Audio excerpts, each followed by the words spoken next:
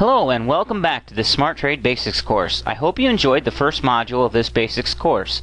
In this module, we will be covering some more basics material that will help you when you start getting into the more advanced Smart Trade courses, where you will get more hands-on education and options.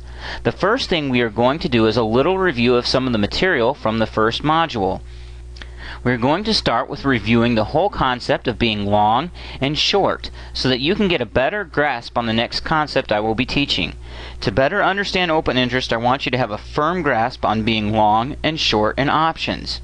Remember, if you are in a long position, you are the buyer or the owner of the option contract, and you have the rights to buy or sell the underlying instrument.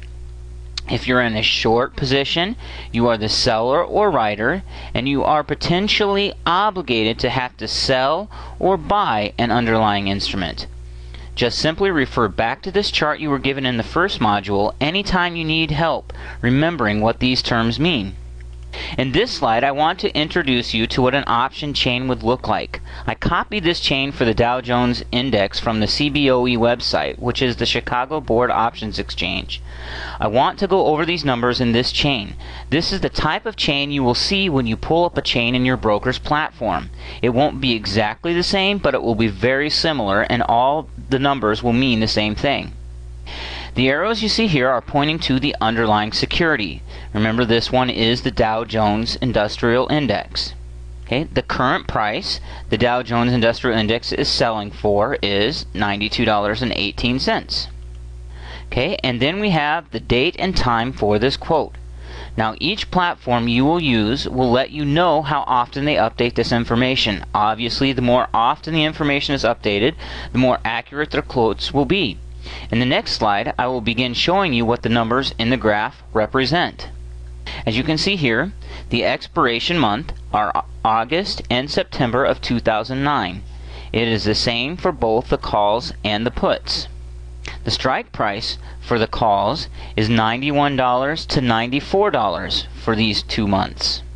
The ask price is what the seller has as the listed price for the option. The bid is the highest listed offer for the option. Think of it in terms of a house. The seller might have it listed for $100,000, but you as the buyer might put in a bid for, say, $90,000. When putting in orders, and you will see this in later videos, you have a better chance of getting your orders placed if you quote a price that is in between the bid and ask price. And remember, when you are purchasing a call option, you are buying the right to sell at the strike price. In the next video, we will cover what open interest means. I just wanted to point out to you here that the numbers are basically the same thing on the put side of the chart.